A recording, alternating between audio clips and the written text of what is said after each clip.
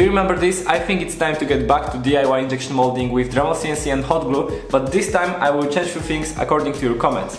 The first thing that I want to change is the part itself. In my opinion, it was too big. There is a lot of material to inject into this mold, and hot glue cannot create high enough pressure to inject so much material before it cools down. So this time I designed a way smaller mold, and I hope that will help a lot. Second thing is the vise problem. A lot of you point out that vise act as a radiator, so I should put some kind of wood between the mold and the vise, and that's what I'm going to do today. There was also a lot of comments that I should use some kind of release agent or release spray, and in case of hot glue I don't really think so, because those first part came out of the mold pretty easily, so there was just a problem with the last part when the mold was heated up.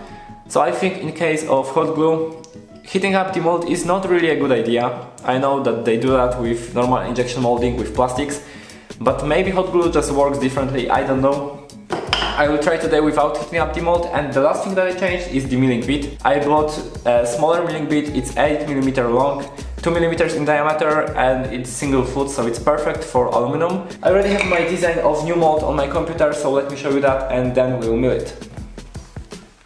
Here's the mold, and as you can see it's very small, it's tiny compared to what I had previously, and hopefully that will let me make this project successful, I hope so. I really spent a lot of time on thinking what I should design. I wanted to make something useful, and I thought that something useful, small and simple will be just a washer, and because I'm using a hot glue, this washer will be quite flexible. I'm not sure if there is a use for flexible washers, but I hope it is. So I designed M5 flexible washer. Here we will put hot glue gun, there are channels for air to escape, and here we have our washers. There are also position pins and holes so that we can put the mold together. I also already designed it in CAM so that we can manufacture it on the Dremel CNC. Here is the simulation and everything seemed to be fine. So we can turn on the Dremel CNC and try to mill that. Hopefully it will be easy to mill, I think so. Theoretically with this smaller bit I should be able to go even faster, but I'm not sure. If I will be able to, I will try that. So yeah, everything is ready, let's turn on the Dremel CNC. Here I have all of my milling bits. Let me find the new ones. Here they are.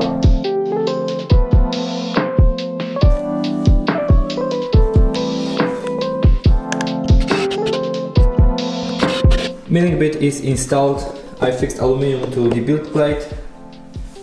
Vacuum cleaner is ready. Here is CNC.js with the G-code, the first part of the mold. And because I burned out the power supply of Dremel CNC, I have no idea how. I have to use the power supply of my main light, so it may be a little bit dark.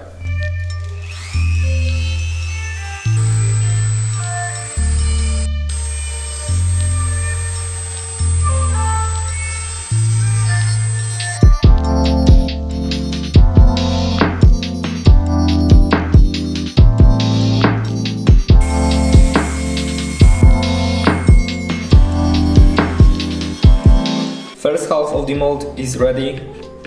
It is very tiny, maybe even too small, but at least it took just 20 minutes to mill this thing, so it's way better than the previous mold that I milled in 2 hours or something like this. And this new milling bit is amazing. It's way sharper than just that I previously used, so the surface finish is beautiful. So now I will mill the second part of the mold and then we will see if it works. Let's also check if the vacuum cleaner works with the aluminum.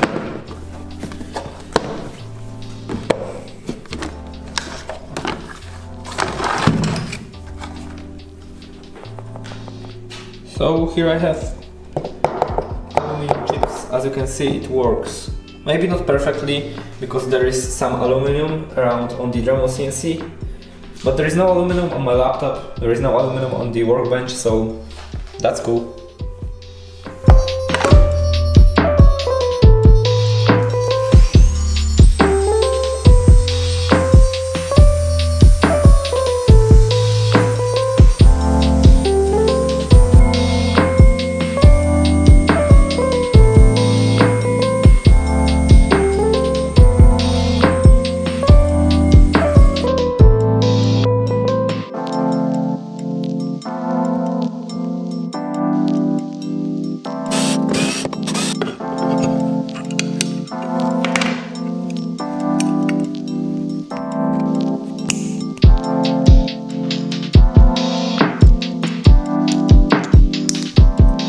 And the mold is ready. It took me just an hour to mill both parts of the mold compared to 4 hours with the last mold.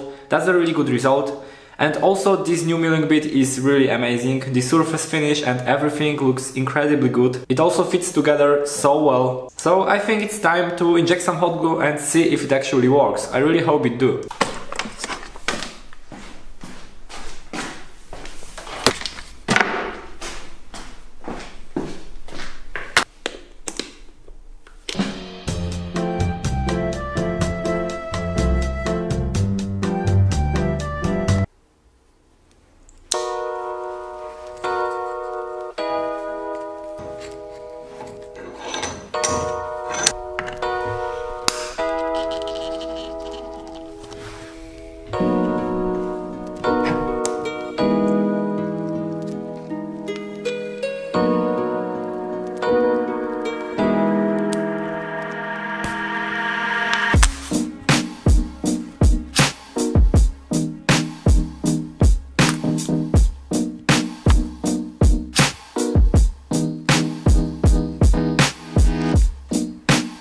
And here is my first successfully injection molded part with hot glue gun and my DIY molds.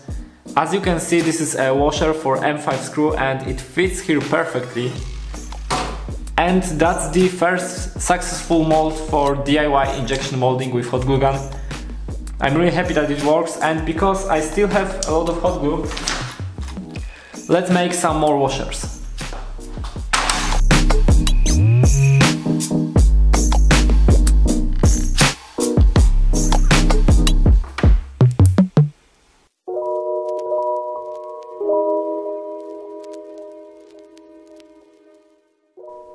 Over 70 washers in just 20 minutes and 1 stick of hot glue gun. That's a great result.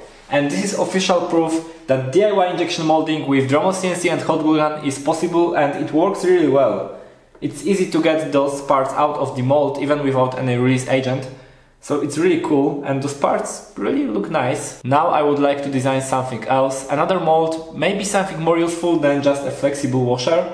This was just a perfect test because it's small, so there is not a lot of things that can go wrong. But now I would like to design something a little bit bigger and also more useful. I have no ideas for now what it will be, so I have to come up with an idea. 2 hours later. My new design is ready. I also bought yellow hot glue. I'm not going to show you my design on my laptop, we will jump right to the milling. But what I designed is a very simple zip tie. I hope it will work. It's small, it's of course bigger than the washer, but it's still very small, so I hope it will be possible to make it using hot glue. So let's jump right to the milling.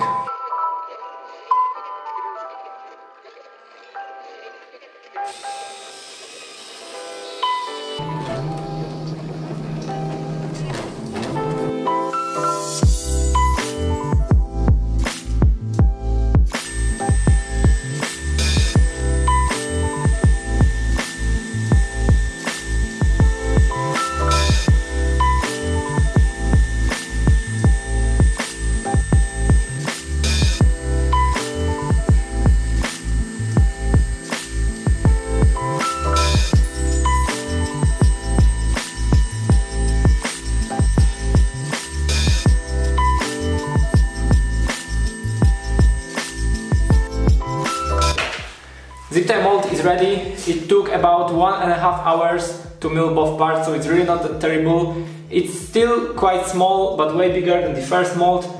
I really hope it will work, so let's put it in vise and test it.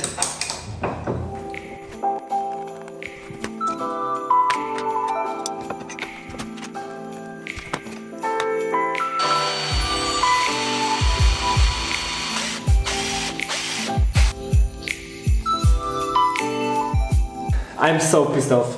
The second mold is not working, again, just like the last time.